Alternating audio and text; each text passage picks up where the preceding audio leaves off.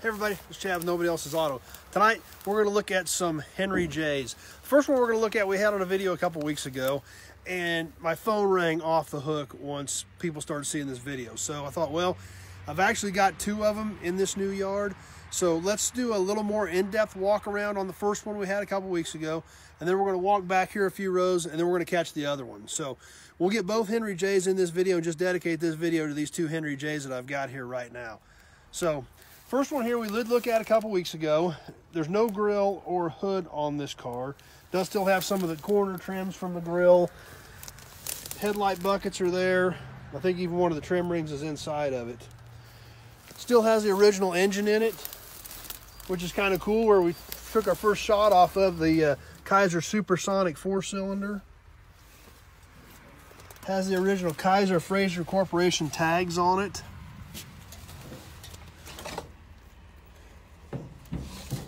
And this car was very well used, I guess, in its day. It was converted into a pickup. So we'll get around the back here, stop and take a look inside on the driver's side here.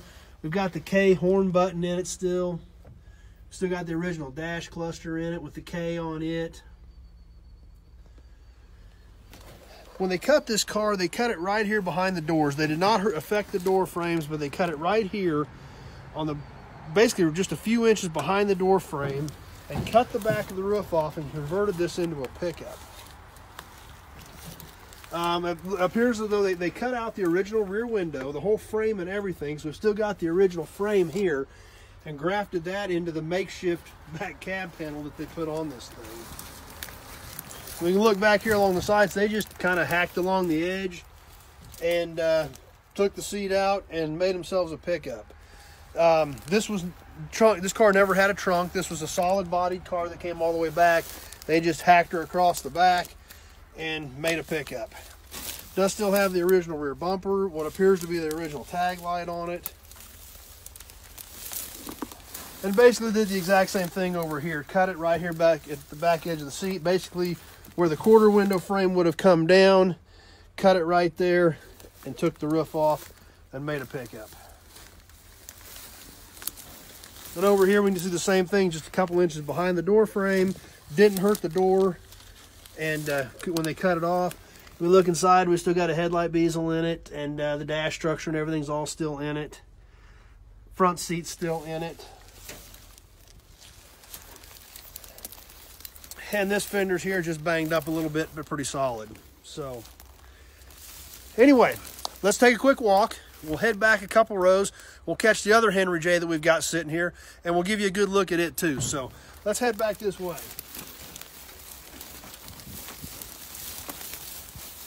Walking past the Fleetline Chevy, a couple of Fleetline Chevys.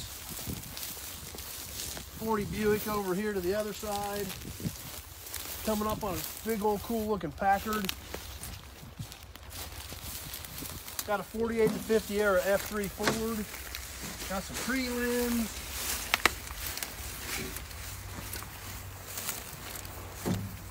Watch the steering wheel as we come past the Hudson Wasp. Definitely something you don't see all the time. And we've arrived at our other Henry J. This car is missing a good chunk of the front clip. We've got a banged up right fender. We still have the splash panels. We've still got a front bumper. But as we can see over here, this hood and fender is gone. This one has a Kaiser Supersonic 6-cylinder in it. Inside of this car is stuffed with other parts also. So it looks like some extra seats, some extra door parts. And the dash is all still intact in this. Got the original K horn button, the K on the dash, and a whole slew of extra parts. We come on around the back. This car obviously has not been cut off. Once again, this was not a trunk car, just a solid fastback. Somebody put some sort of a bar across the back for some reason, unbeknownst to me. I don't know what that was there for, unless they needed a clothesline or something. I don't know, but they added that to it. Still got the rear bumper. This one is missing the back glass. But come on around this side. Car's got a little bit of rust in the quarters, but overall, it doesn't look terrible. It's got some rust in the floors. And there we can see some extra pieces, some extra door parts, some extra seat parts, all kinds of stuff been stuffed inside of that one. So, even little bits and pieces laying everywhere on these things. So, anyway, there's the Henry J's. Once again, if you've got any other specific questions, give me a call. Hopefully this will answer some of the questions that some of you guys have had, because like I said, I've had tons of calls on these little cars. So I want to just do a video strictly on them so you guys can see what I've got here and what I'm talking about. Got any other specific questions, just give me a call, 620-786-4428. The number's posted on the page also. And we can go over the details. Between the two cars, you probably could put one together or build a gasser out of one. But it would probably take both cars to do it, or tons of good parts. And there's not a lot of these left around for parts either. So anyway, got any questions, give me a call. Thanks for watching. Appreciate you taking a few minutes out of your evening to hang out with me. And we will see you on the next episode.